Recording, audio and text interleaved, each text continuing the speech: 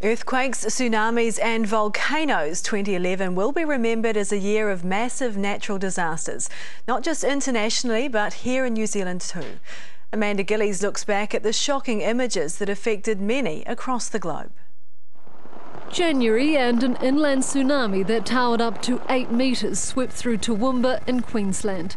Cars were easy meat, with houses for afters.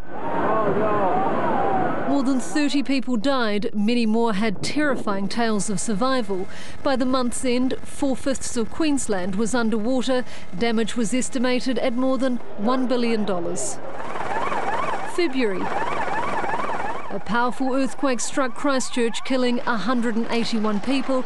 It was the second deadliest natural disaster on record here.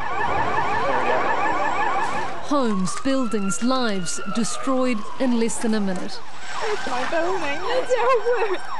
A national state of emergency stayed in place for 2 months.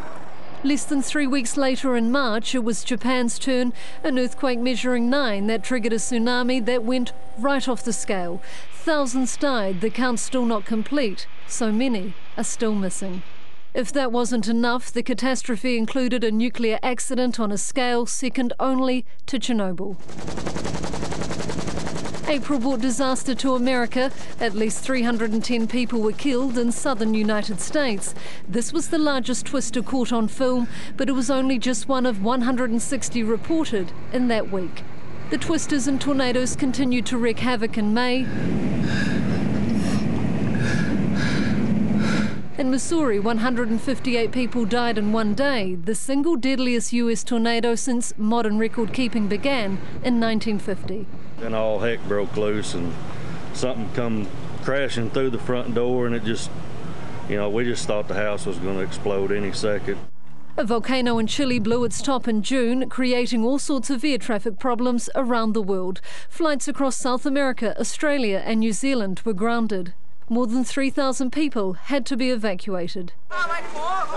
Late July and the flooding begins in Thailand. It didn't let up for 3 months. In that time, more than 600 people were killed. 6 million hectares of land went underwater, an area the size of every forest in New Zealand put together.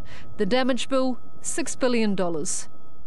In September, the heavy rain targeted southern Pakistan, killing at least 226 people and leaving more than 300,000 homeless. Many were forced into makeshift camps. In total, some 900 villages were underwater. October, and the earth shook violently again, this time in Turkey.